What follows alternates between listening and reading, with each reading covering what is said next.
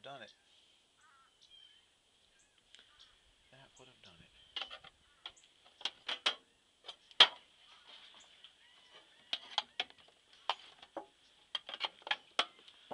It was close to it.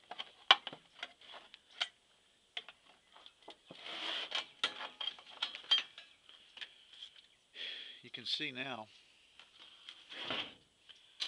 that that little rim was being eaten off by the grinder.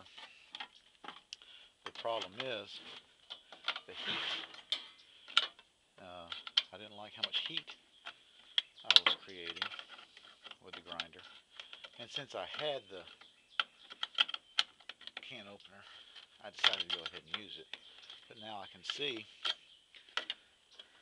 how close I was to getting that little rim off. I'll just grab some pliers and pull that off. I was hoping to get a little bit better of a cut for a presentation, but I may not need pliers. It's some soft metal,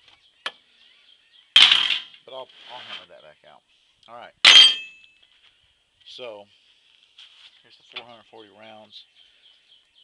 There'll be one piece of string. mine's charred from the grinder, and that piece of string is like an old Marine Corps tie from the range. Of course, I girded up right there where it's going to be coming out, the first piece. I'll tell you what though, if it wasn't for the heat, and that could have been taken care of by just taking a lot of time, that was going to come off fairly clean if I'd used the grinder. And I tell you what, if I get another one of these cans, I may go ahead and do it.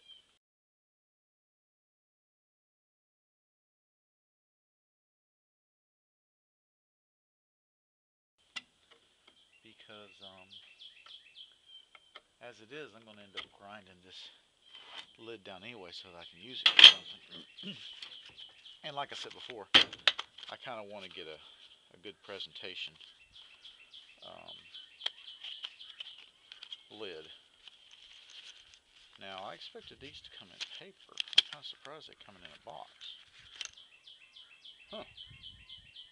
That's pretty good looking stuff right there. I have not shot any surplus ammo that looked like this. My understanding is this is a soft steel core made in Bulgaria, I think. 1972 is when the ammo was made. 1972 is when the powder was made. Alright, well, there you go. Got it from Chestnut Ridge. Pretty good price. I think I must have got their last can, because as soon as I bought it, they pulled it off their site.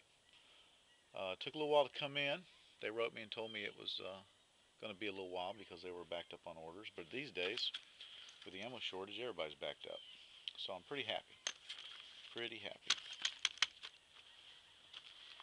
That's that.